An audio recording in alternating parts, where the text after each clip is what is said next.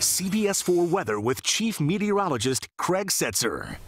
It's pretty surprising. We're to our H storm, the earliest H storm on record. The last time was in 2005, which of course was a notoriously busy season. But none of the named storms so far have been hurricanes, but I think that's about to change. I think Hanna is on its way to becoming a hurricane later tonight or tomorrow. Winds now up to 65 miles an hour. Of course, 75 is the hurricane threshold, moving west at 8 miles an hour. Pressure's down, an indication of strengthening, and 165 miles east-southeast of Corpus Christi.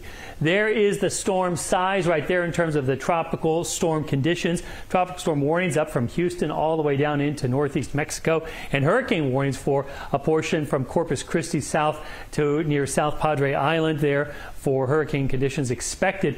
And here's the future track. The future cone at this point, of course, is very small because we're very close to the storm, and the cone only shows where the center is expected to be, and then only 2/3 of the time. So we this year are using a special graphic to kind of show really the extent of the storm there, because most people, when they feel tropical storm conditions, they say, hey, I was hit by that storm. So that's the extent of the tropical storm conditions from Corpus Christi, even maybe a little bit north of that, well into northeast Mexico. And this red area here, that's where the expected hurricane conditions will be. There is your Saturday evening time frame, so the weather decreases during the day. Saturday night into Sunday going to be pretty bad. There's the satellite map this evening, and look at this. Watch towards the end of the loop there. Really, all that thunderstorm activity kind of balls up there as it consolidates towards the end of the satellite loop. That's definitely an indication of intensification.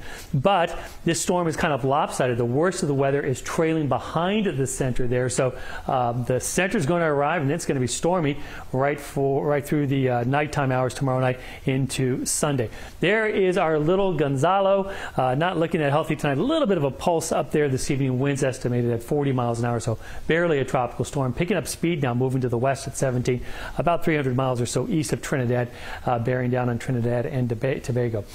Tropical storm warnings for Tobago, Grenada, and St. Vincent and the Grenadines. There, Barbados, the tropical storm warning has been dropped. The tropical storm area, those conditions kind of sweep across Tobago, could impact Trinidad and maybe Grenada there, and then the storm is forecast to dissipate. That's the end of the track there, the last point.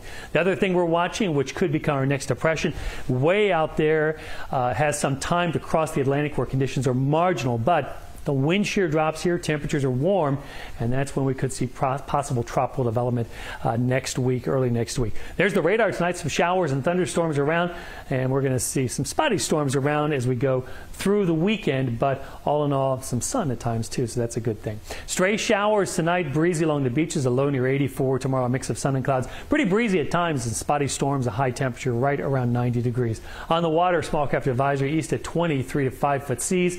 Through the weekend, not a bad weekend to check your hurricane supplies. We're in hurricane season. That's a good thing to do. The weather's looking just fine for it. CBS 4 News Tonight's coming right back.